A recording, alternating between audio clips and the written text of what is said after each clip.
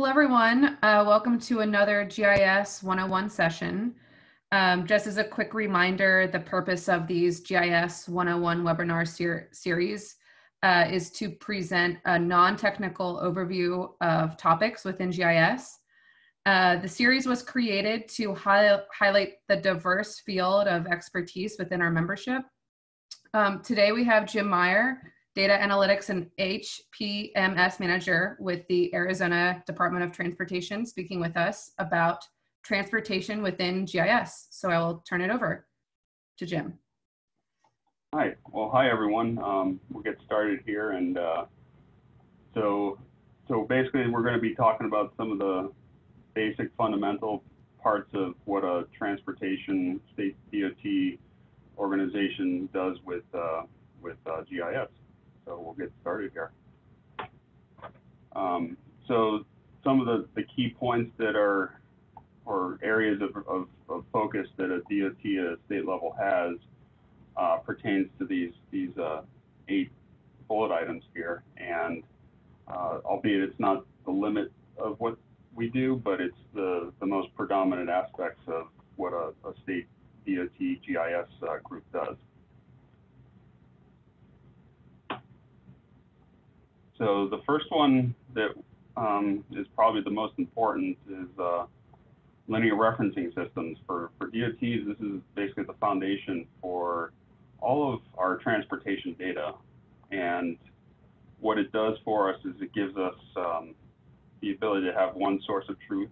So there's not more than one geometry representing transportation facilities. It gives us a way to have a common location between various business units, and we all use the same referencing for locating our business data. It allows us also to speak the same language, or at least translate how we talk about locations along the road. So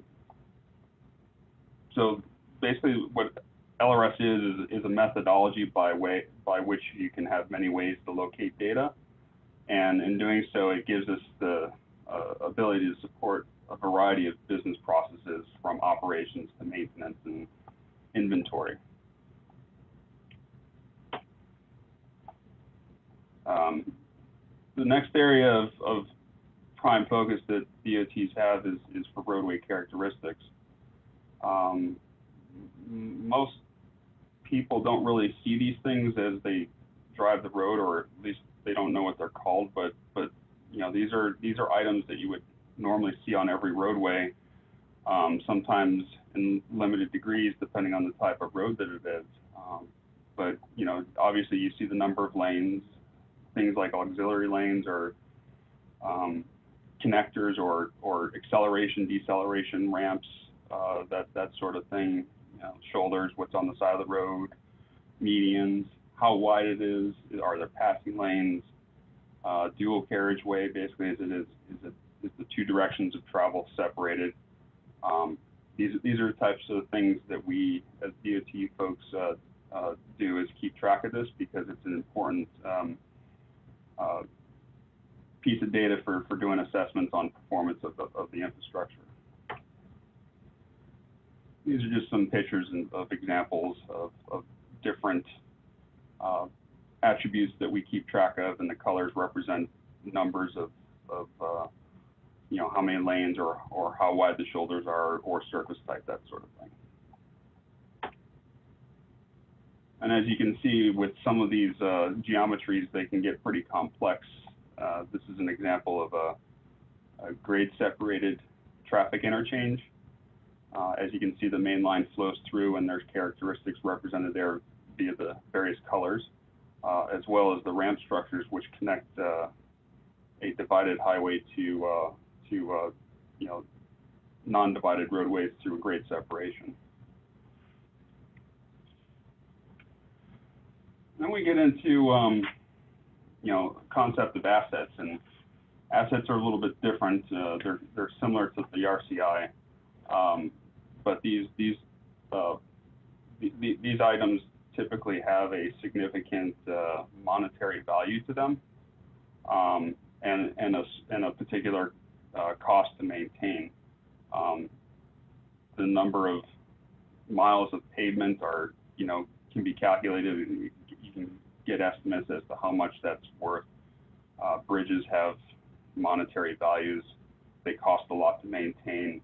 And essentially these assets are things we're really needing to keep track of because of the monetary value and budgeting required to, to make sure we have enough resources to keep them in good functional condition.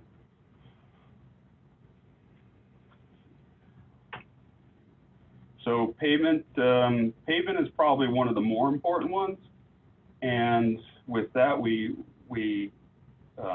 continuously measure and assess the condition of it. It's collected with something called a profiler, and based on the data collected, we assign a good, fair, poor, or good, poor, fair rating, and it's basically a composite score of three different data items.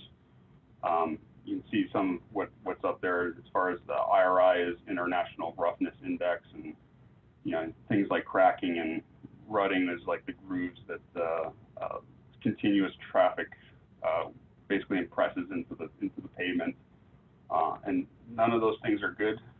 You don't want rough pavement, you don't want cracking pavement, so on and so forth. So we measure that and we map it out, and we can see where problem areas are. Some of the other things we keep track of that are pretty important is the signs throughout the right of way. If you drive down any roadway, you're going to see multitudes of signs. Some facilities have more signs than others, depending on their facility type. But you can imagine there's literally tens of thousands of signs located along the roadways throughout a state, and it's a lot to keep track of. Some of the other things we keep track of is obviously bridges, as you can see in the picture there, the Jersey rail or barriers, and that's just a different type of barrier, Jersey rail. And you can see it transitions to a more positive structure like a concrete Jersey, and all of those are assets that we must keep track of and basically keep an account of, so we can prepare for monetarily, keep them in good working condition and a safe operating condition. A photo log is one of the ways we can view at a micro level view of a transportation corridor. We even have downward facing cameras that take pictures of the road, and we can see where there's cracks forming in the pavement, and it helps us get a good understanding of what is actually the problem when we see a good, fair, poor. What is it specifically that's failing on that particular piece of pavement. Traffic is probably one of the more challenging aspects of what a DOT does, keeping track of it. It is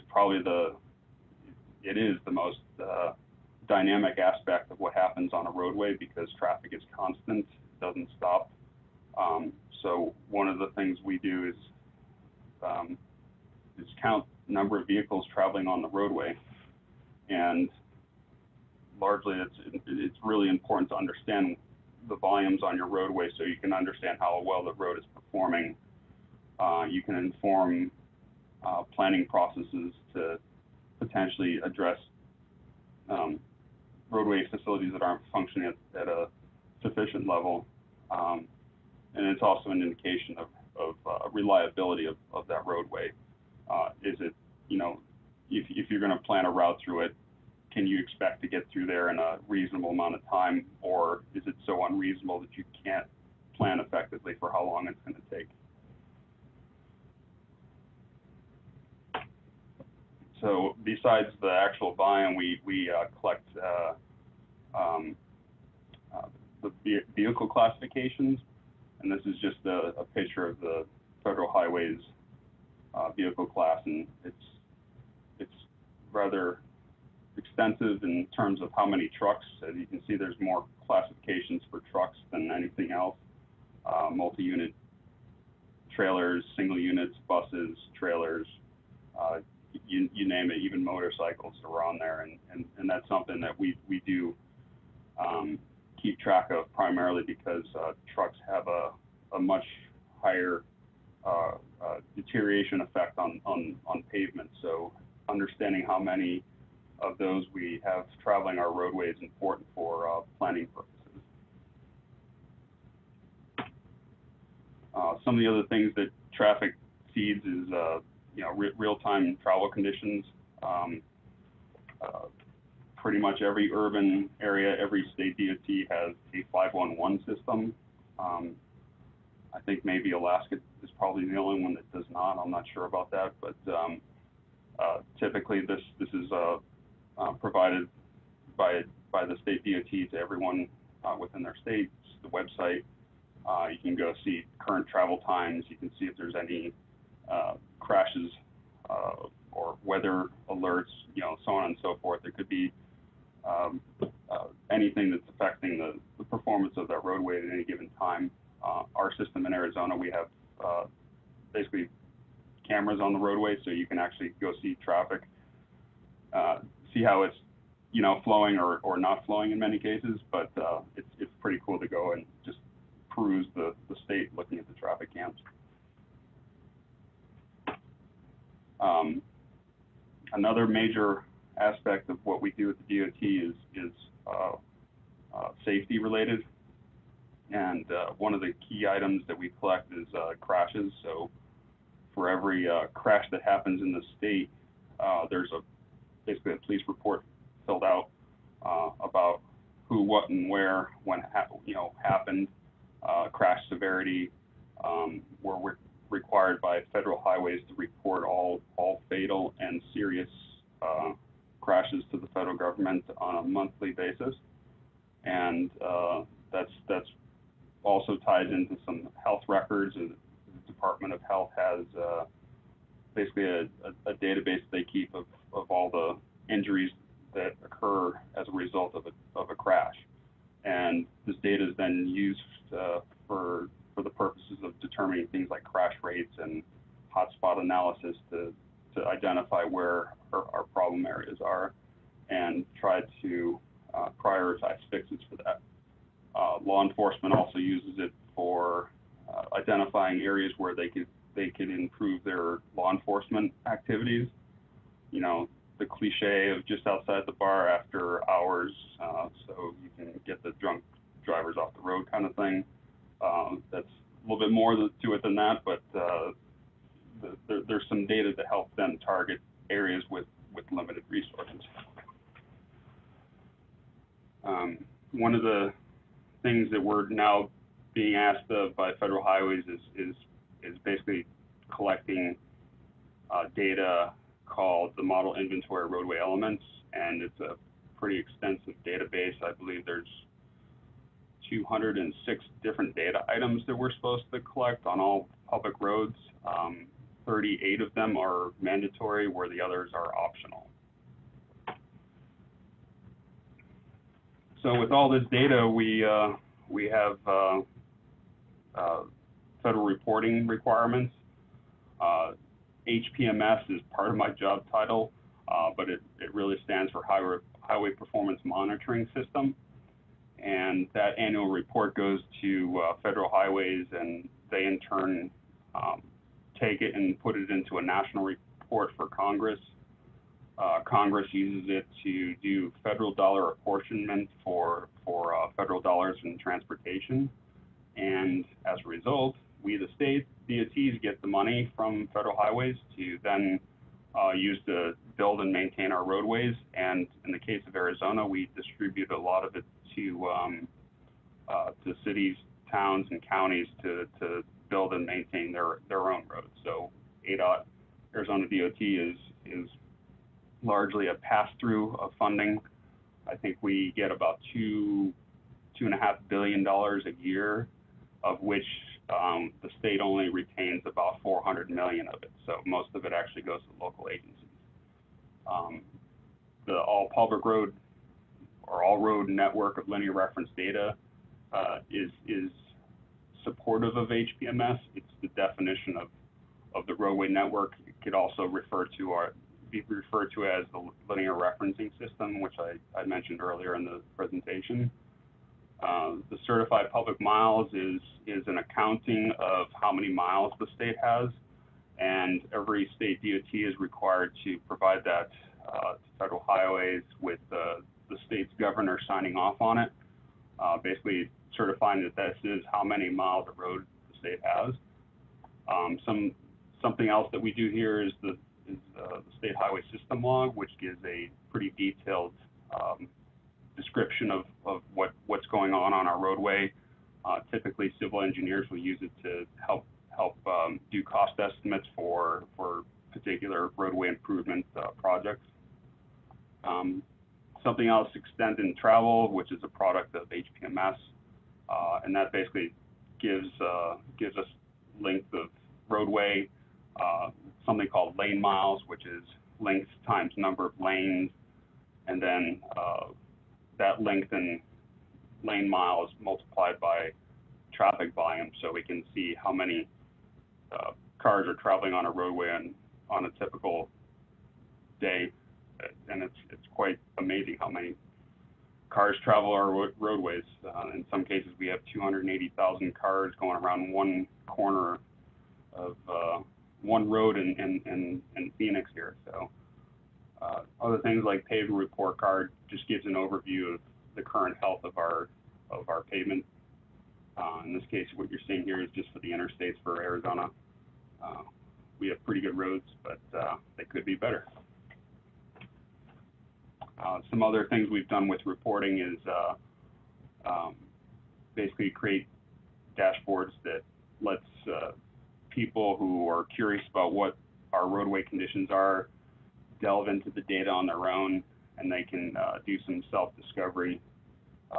It also allows for decision makers to easily go find out answers to their own questions and get the answers much more timely than they would otherwise by having to ask a professional to go figure out some of the questions that they have. Something else we do is forecasting.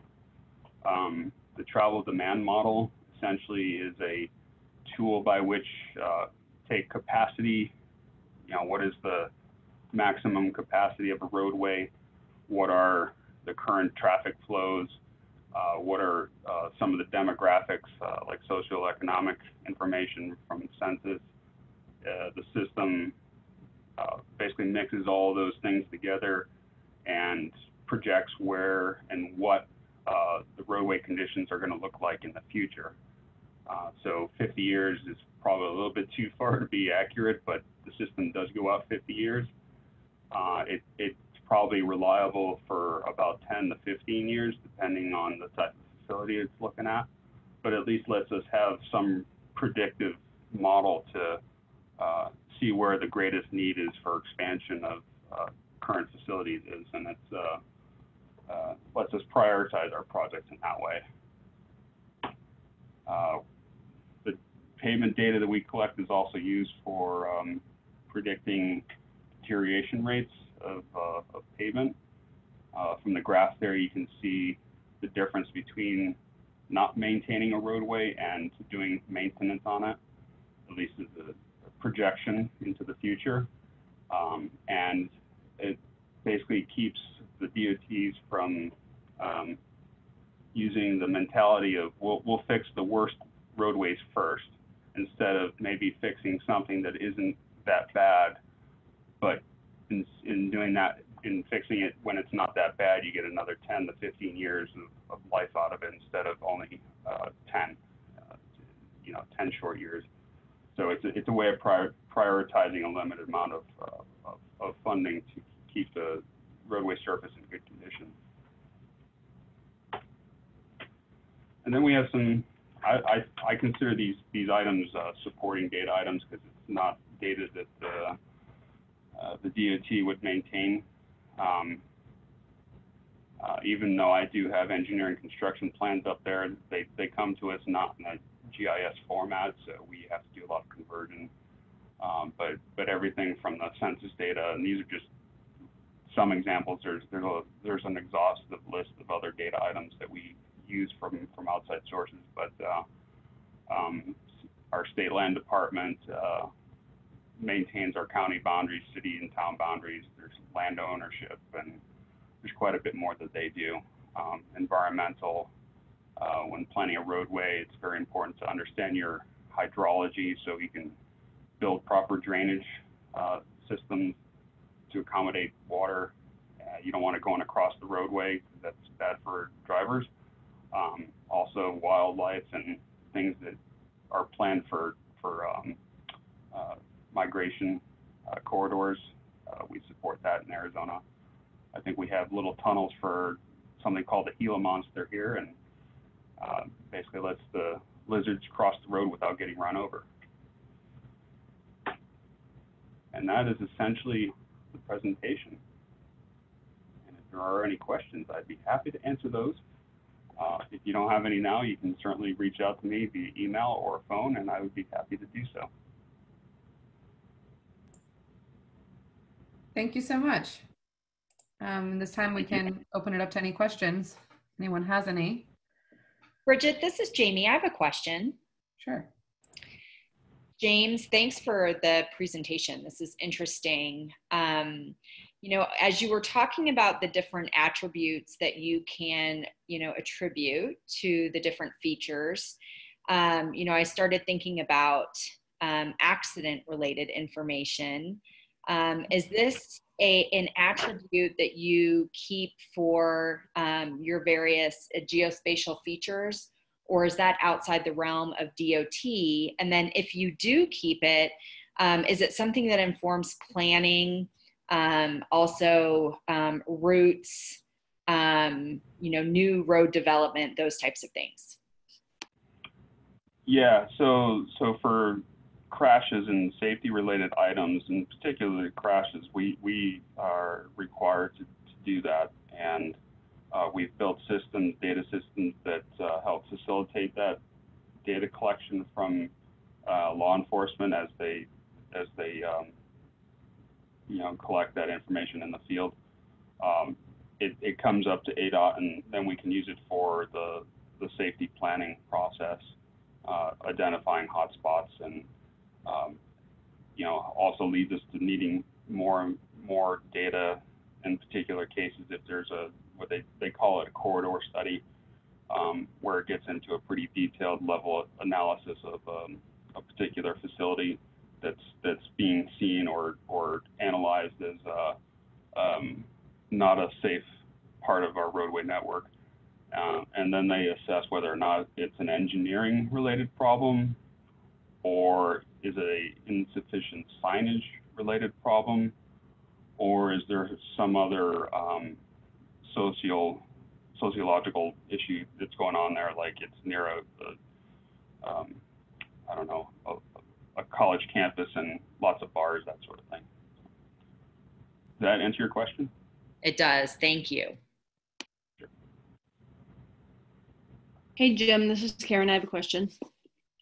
Sure.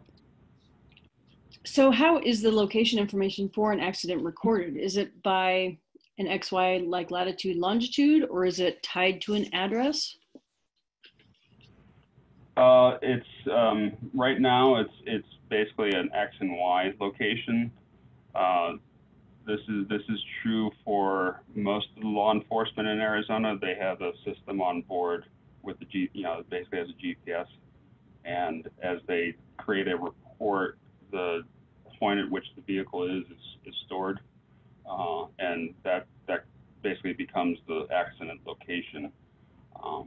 I know that sounds like it's probably a little bit inaccurate, and there are some inaccuracies with the current methodology, but we're basically asking officers to collect a whole bunch of data really quickly and get the road back open to free-flowing traffic as quickly as possible. So some compromise has to be made to make that process quick.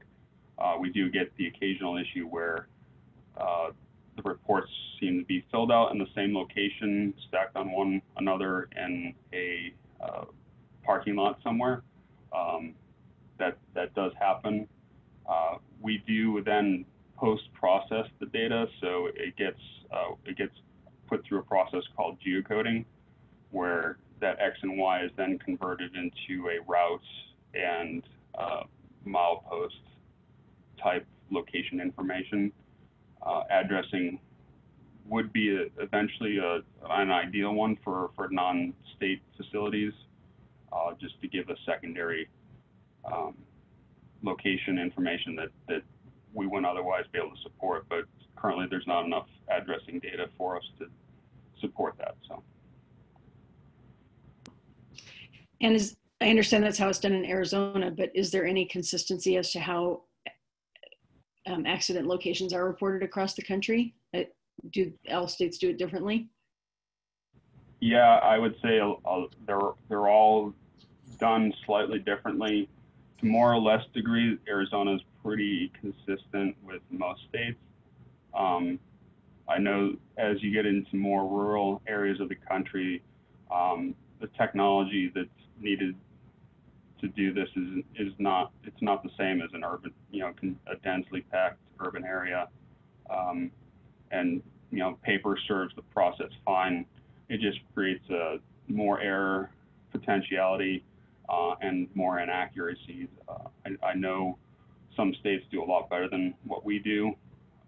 An ideal process would be that we have all these data systems that support the crash report, where the officer would potentially just drop a pin on a map where he or she thinks that the accident occurred, and the GPS kind of just serves as a general location tool that it gets the officer's view of the area into a micro level, small scale view, and then places that crash, and then all of the information about the roadway, the road name, how many lanes, what's the speed limit, even the current weather conditions are auto-populated from the data that's readily available. And then the officer only has to focus on the people involved and not so much as what the conditions of the roadway are. That would be more of an ideal approach, and Arizona is going to be moving towards that type of solution, hopefully in the near future. Great, thanks. I have several questions about HPMS if we're ready to move on. Sure. So I assume that federal dollars are tied to successful HPMS reporting. Yes. So in other words, states in more than one way. Yeah, go ahead. So states don't get their money until they submit their HPMS reports. Not quite. So if a state does not do an HPMS report, federal highways will not withhold funds, but they will come into the state and say, this is how you are spending your funds. So the state is removed from the choice of what this money is spent on. It's not fair to the citizens of the state to be penalized for the state government's ineptitude. So the federal highways will come in and do it for them. Okay. And so the federal reporting requirements, are they all tied to only state and federal highways? In other words, are state DOTs only really required to maintain, an accurate database of state and federal highways across their state? So within the HPMS world, there's a terminology called the federal aid system. And the federal aid system pertains to any roadway facility that's eligible for federal funds. And there's something called a functional classification. And the top of the classification is interstate. So that's number one. That's where most money gets spent. But at the very bottom, there's something called local roads. And those would be considered residential streets. And typically residential streets are the only thing that are not eligible for federal funds. Does that answer your question? Yes. Okay.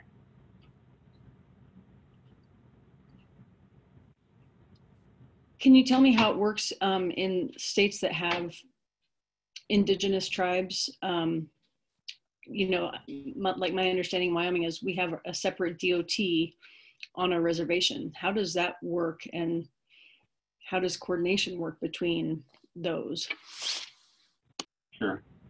Pardon a moment while I take a sip of water. I'm getting dry throat here. So typically the tribal nations will interact with the DOTs through a regional government, either a metropolitan planning organization or a county or a council of governments, which usually typically addresses more rural parts. Typically the tribe will be one of the members of one of those regional bodies, and that's where they voice their concerns. That's how the money that gets passed through to the local agencies gets distributed at that level.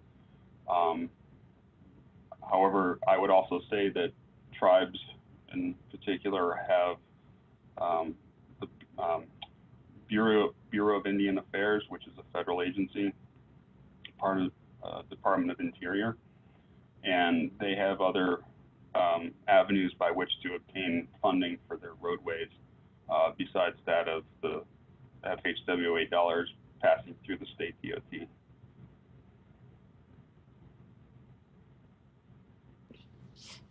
So do they have HPMS reporting requirements as well?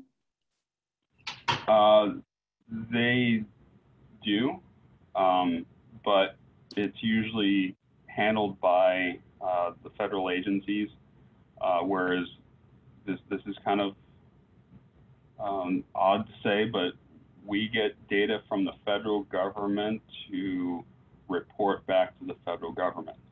So it's kind of like a round robin reporting cycle with how it works, but that's essentially what we do with tribal lands, as well as like Forest Service and anything else that's managed by the Department of Interior. Okay. I know it sounds weird, but it's the way it works. Well, I guess the question is, does it work? To some degree, it's something that needs to be improved. Mm-hmm. I would say the trouble that state DOTs have with tribal nations is that we have no real way of requiring them to do anything. So it's usually on goodwill alone that gets anything done.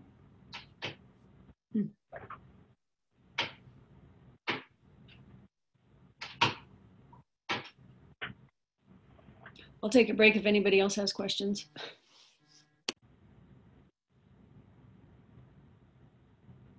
I'd jump in if we have time for a few more. Sure. Yeah, definitely. Okay. I guess my curiosity is also how information is passed up and down the hierarchy chain. So Jim, the work you do at the state, you know, how that goes up, you know, what the federal government is interested in, what data they use of yours, how you collaborate and share with them. And then similarly, going down the chain, how local governments use, you know, all of the work that you do as well. Maybe you could just comment on that. Sure.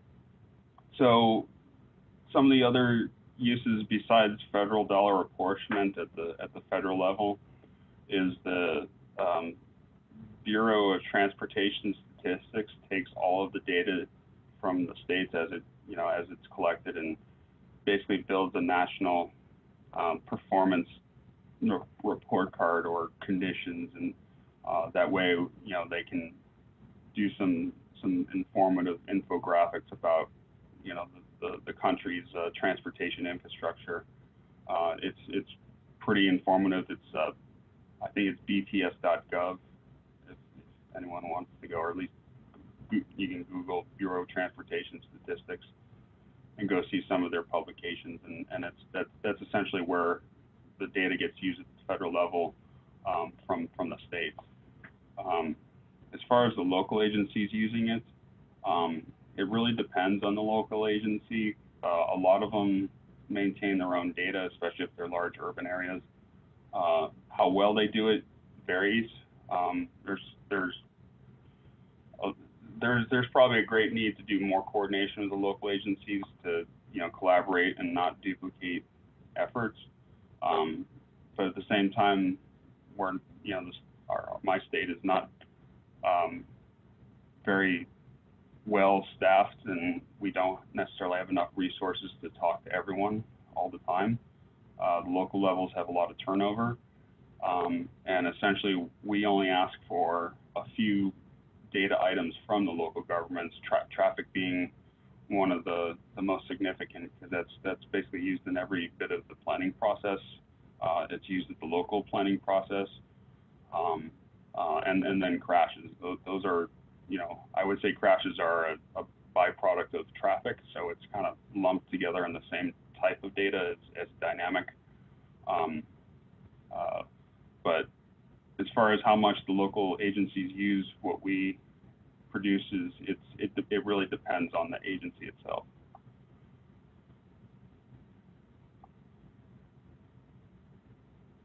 Great, thank you. Sure. So Jim, another question for you looking ahead. How do you think that technology such as autonomous vehicles will affect state DOTs? That's a really good question, because I don't think there's anyone in DOTs that actually knows the answer to that question. All we know is it's going to disrupt everything. It's probably going to change a lot of how we manage our traffic. There's something called edge computing, where the connected vehicles, the autonomous vehicles, are connected to computing systems at the edge of the roadway, essentially. And for instance, if there's a issue on the roadway, the computing systems can relay that information to the upstream vehicles in milliseconds. Like I think what I've heard is like 10 updates a second. So every 10th of a second, there's a broadcasted update to the vehicle system.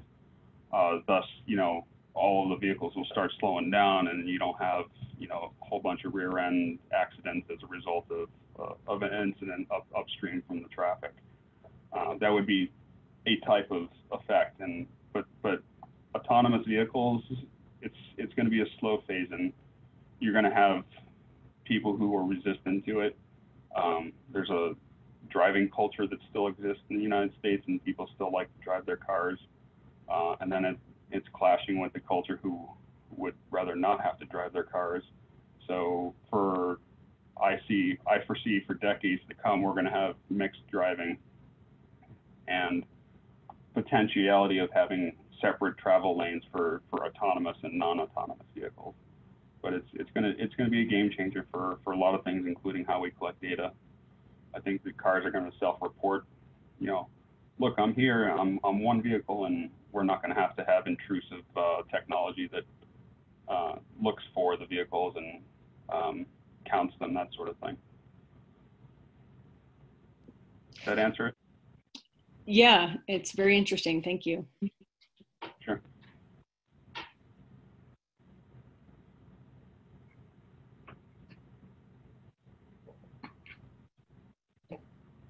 Okay, any more questions? I could go on for hours, but in the interest of keeping it shorter, I'll stop there. Okay, well, thank you so much, Jim, for joining us today, and for being here for another one of our GIS 101 sessions. And thank you all who joined the call, and we will see you next time. Thank you. Great. Thank Happy to do you. it. Thank you.